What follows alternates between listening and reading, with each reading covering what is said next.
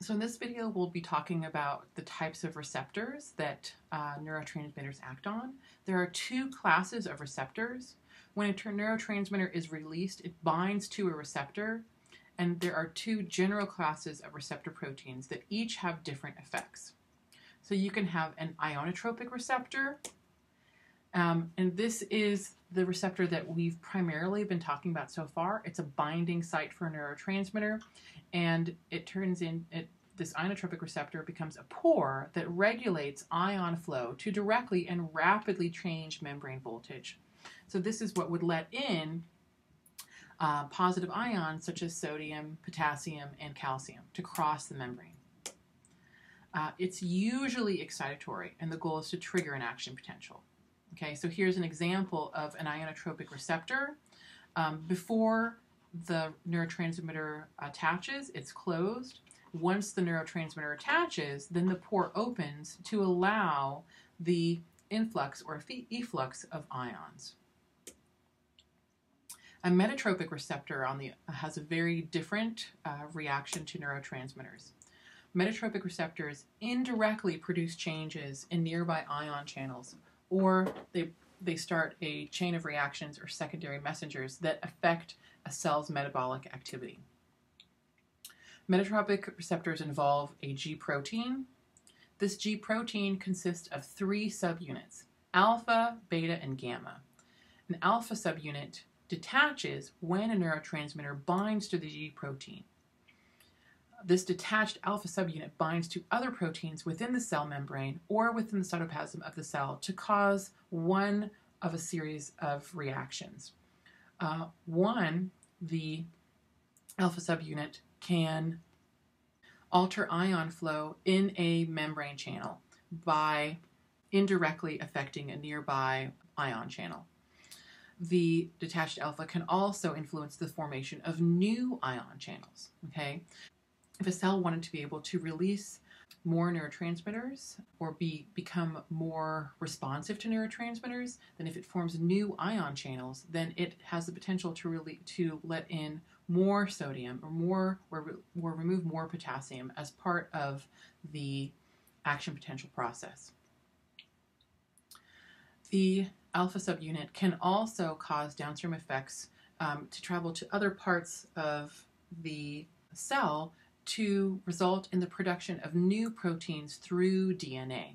So basically this means that this alpha subunit can be detached and travel elsewhere to say, like, okay, look, I want you to produce this new protein that you haven't done before. Or I want you, and this new protein can then have a whole different sort of cascading effect on behavior. It can result in the forming of a new transmitter. It can, a wide range of effects on your body. You can also, in general, have an amplification cascade, an escalating sequence of events downstream. The production of new proteins through DNA can also result in the change of expression of existing genes. So these proteins can go in and try to activate dormant genes that can then cause the synthesis of additional proteins. So these metatropic receptors are really important for changing how a cell will function. So here's an example of how you can have a G protein that can indirectly result in the opening of an ion channel.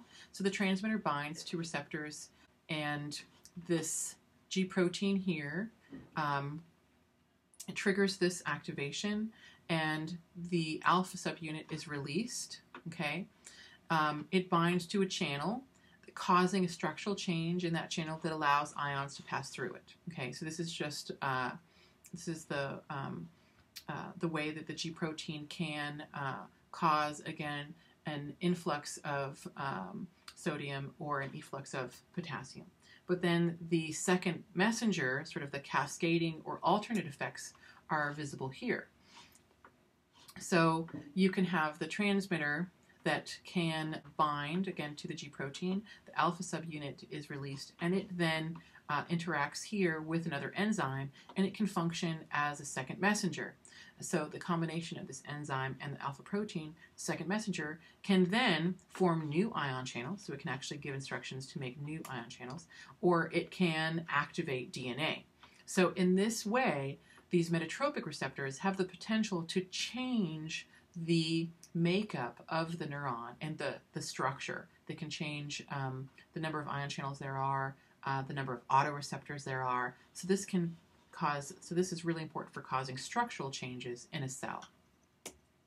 These are videos that I will post online for you to watch as additional resources. This one is quite short, so you can go watch these at your leisure. In continuing our discussion of receptors, it is important to again note that no one neurotransmitter is associated with a single receptor type. So just as no one neurotransmitter is associated with excitatory or inhibitory, no one neurotransmitter is associated with a particular receptor. So for example, a neuron may bind to an ionotropic receptor and have an excitatory effect on the target cell, or it can bind to a metatropic receptor and have an inhibitory effect. The nervous system and our cellular makeup is on the whole designed to be very, very flexible. For an example of this interplay of how a neurotransmitter can do multiple things, acetylcholine activates ionotropic receptors on muscles for excitation, but it activates metatropic receptors on the heart to inhibit it and slow down. Continuing in this same line of thought, a single neuron can use one transmitter at one synapse and a different transmitter at a different synapse. Different transmitters may also coexist in the same terminal or synapse. So all of this reminds us that we don't want to make the assumption of a simple cause and effect relationship between a neurotransmitter and behavior. A neurotransmitter can be both excitatory and inhibitory, and they can have different activation and or structural effects on a cell. So here's an example of a neurotransmitter within the somatic nervous system. The cholinergic neuron is a neuron that uses acetylcholine as its main neurotransmitter. This excites skeletal muscles to cause contractions. Nicotine ACH receptor, when this ACH or nicotine binds to this receptor, its pore opens to permit ion flow, thus depolarizing the muscle fibers. So here you have two different types of effects. And continuing along this line, in the autonomic nervous system, cholinergic neurons from the central nervous system control both divisions of the peripheral nervous system.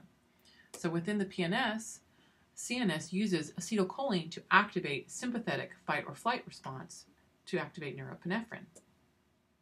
The CNS also uses acetylcholine to activate the parasympathetic, the rest and digest, then to activate acetylcholine.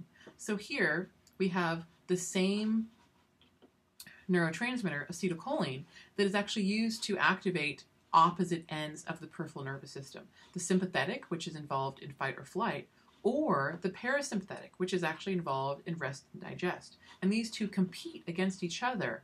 Sympathetic will downplay the parasympathetic, and the parasympathetic will try to downplay the sympathetic. And yet they both use acetylcholine. Here's an example. So the sympathetic division, here you have acetylcholine. The acetylcholine is going to cause the activation of norepinephrine, which gets the body ready. In the parasympathetic, however, acetylcholine is going to result in activation of acetylcholine use will result in more acetylcholine activation to promote rest and digest. So now you should have a bit of a broader understanding of how you can have multiple types of neurotransmitters.